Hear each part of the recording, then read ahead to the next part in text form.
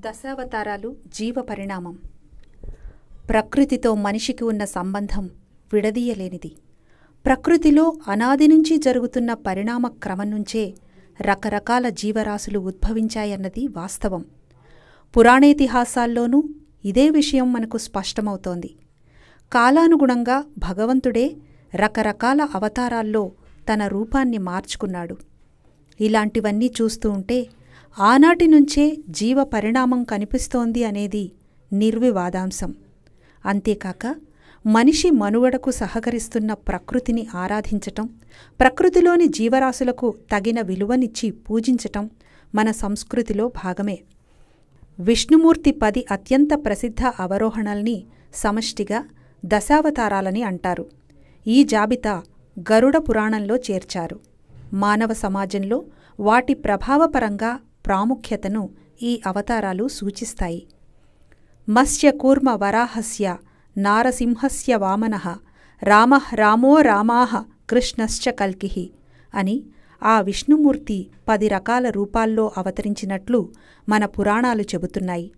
దశావతారాల్లో మొదటిది మత్స్యావతారం, రెండవది కూర్మావతారం, మూడవది వరాహావతారం. ఈ మూడూ కూడా సత్యయుగంలోనే కనిపించాయి. సగం మనిషి సగం మృగం రూపంలోని నారసింహావతారం కూడా సత్యయుగంలోనే కనిపించింది.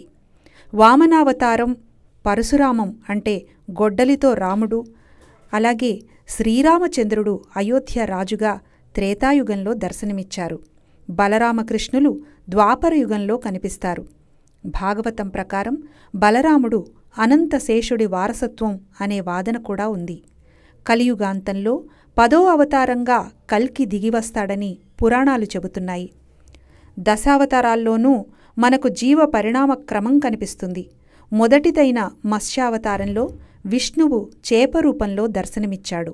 మహాప్రళయం సంభవించినప్పుడు విష్ణుమూర్తి చేప రూపంలో వేద వాంగ్మయాన్ని రక్షించినట్లు పురాణాలు చెబుతున్నాయి. చేప జలచర జంతువు. జీవపరిణామంలో తొలితరం జీవులు జలచరాలే. దశావతారాల్లో రెండోది కూర్మావతారం.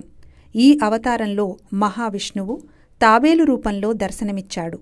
అమృత భాండం కోసం దేవదానవులు మందర పర్వతాన్ని కవ్వంలా ఉపయోగించి క్షీరసాగరాన్ని మథిస్తారు. ఈ తరుణంలో పర్వతం మునిగిపోతూ ఉంటే విష్ణువు కూర్మరూపాన్ని ధరించి పర్వతాన్ని మోస్తాడు. తాబేలు ఉభయచరం అంటే నీటిలోనూ నేలమీద తిరిగే జీవి. జీవ పరిణామంలో జలచరాల తర్వాత జీవులు ఉభయచరాలే.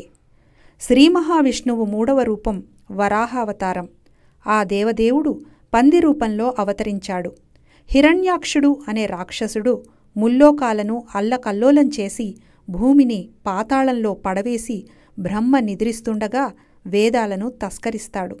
వరాహావతారంలో విష్ణుమూర్తి హిరణ్యాక్షుడిని సంహరించి భూమిని వేదాలను రక్షిస్తాడు. సృష్టి పరిణామ క్రమంలో ఉభయచరాల తర్వాతి వర్గం భూచర జీవులు. పంది భూమిపై తిరిగే జంతువే. ఆ తర్వాత 4వ అవతారం నారసింహరూపం. నారసింహరూపంలో మానవుడి తొలి దశ కనిపిస్తుంది. ఇక్కడ మనిషి ఇంకా పరిపూర్ణ రూపం పొందలేదు.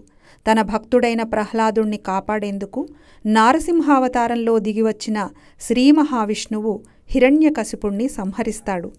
దశావతారాల్లో 5వది వామనావతారం. మరుగుజ్జు రూపంలో వచ్చిన వామనుడు 2 అడుగులతో అండపిండ బ్రహ్మాండాన్ని ఆక్రమించి 3వ అడుగుతో బలిచక్రవర్తిని పాతాళానికి పంపుతాడు. ఈ అవతారంలో భగవంతుడు మానవ రూపంలో కనిపిస్తాడు. మానవులు మొదట మరుగుజ్జులుగా ఉన్నారు అనే విషయం ఇక్కడ మనకు తెలుస్తోంది. ఆ తర్వాత 6వ అవతారం పరశురాముడు. మనిషి రూపంలో ఉన్న అనాలోచితంగా ఆవేశపూరితంగా ప్రవర్తించటం కనిపిస్తుంది. అంటే నాగరికతకు పూర్వపు జీవులకు ఈ అవతారం ఒక ఉదాహరణగా చెప్పుకోవచ్చు. దశావతారాల్లో 7వది శ్రీరామావతారం. ఇక్కడ మనిషి సమాజంలో ధర్మం కోసం జీవించటం, తనకన్నా సమాజానికి ఎక్కువ ప్రాముఖ్యతనివ్వడం కనిపిస్తుంది. రామావతారం పరిపూర్ణ మానవుడికి ప్రతీకగా నిలుస్తుంది. మానవ జీవనం ఎలా సాగాలో ఆచరించి చూపిన రాముడు ఆదర్శపురుషుడయ్యాడు. ఆ తర్వాత 8వ అవతారం బలరామావతారం. ద్వాపరయుగంలోని ఈ అవతారాన్ని ఆదిశేషుడికి ప్రతిరూపంగానూ చెబుతారు. ఆయన ఆయుధం నాగలి. మానవ నాగరికత అభివృద్ధి, వ్యవసాయ జీవనానికి ఈ అవతారాన్ని ప్రతీకగా చెప్పుకోవచ్చు. దశావతారాల్లో 9వది శ్రీకృష్ణావతారం. బలరాముడి సోదరుడిగా శ్రీకృష్ణుడు జన్మిస్తాడు. ధర్మ సంస్థాపన కోసం ధరించిన ఈ అవతారంలో అర్జునుడికి జ్ఞానబోధ చేసి కురుక్షేత్ర సంగ్రామంలో కౌరవులపై విజయం సాధించేందుకు రథసారథిగా నిలిచాడు శ్రీకృష్ణుడు. ఇక్కడ మనిషి సమాజంలో ఎలా జీవించాలో తెలుసుకున్నాడని పురాణాలు చెబుతున్నాయి. ద్వాపరయుగం తర్వాత కలియుగంలో ధర్మానికి హాని కలిగి అధర్మం వృద్ధి చెందినప్పుడు శ్రీ మహావిష్ణువు కల్కి రూపంలో తన 10వ అవతారంగా దర్శనమిస్తాడని శాస్త్రవచనం. ధర్మ సంస్థాపనకు, సజ్జన సంరక్షణకు, దుర్జన సంహారం కోసం ప్రతి యుగంలో తాను అవతరిస్తానని సాక్షాత్తు ఆ పరమాత్మ భగవద్గీతలో చెప్పాడు. ఈ అవతారాలన్నీ అందుకు ప్రతీకలే. ప్రకృతికి అనేక రూపాలుంటాయి. అది ప్రతిక్షణం మారుతూ ఉంటుంది. ఋతువు నుంచి మరో ఋతువులోకి కొత్త పుంతలు తొక్కుతూ ఉంటుంది. సముద్రం ఉదయం నీలిరంగులో ఉంటే మధ్యాహ్నం గరుడపచ్చ రంగులో ఉంటుంది. సాయంత్రం ఎరుపు రంగులోకి మారుతుంది. ఆకాశంలోని రంగులు రోజంతా మారుతూ కనువిందు చేస్తూ ఉంటాయి. సూర్యోదయ సూర్యాస్తమయాలు మనసుకి ఎంతో ఉల్లాసాన్నిస్తాయి. ఇలా ప్రకృతిలో మనకు కనిపించే మార్పులు కూడా పరిణామక్రమంలో భాగమే. అందుకే మనం కూడా మన జీవితాల్లో మార్పును ఆహ్వానిద్దాం. తద్వారా కొత్తదనానికి ఆహ్వానం పలుకుదాం. నవ్యతకు నాణ్యతతో ప్రాణం పోద్దాం. మా వీడియోస్ కనుక మీకు నచ్చినట్లయితే like, share and don't forget to subscribe.